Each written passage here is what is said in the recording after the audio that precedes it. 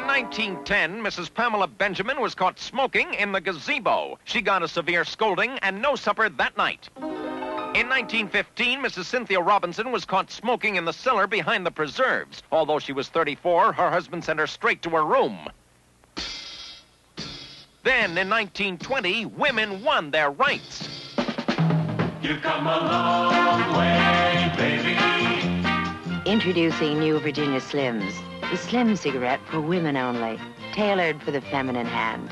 Slimmer than the fat cigarettes men smoke, with flavor women like. Rich, mild Virginia flavor.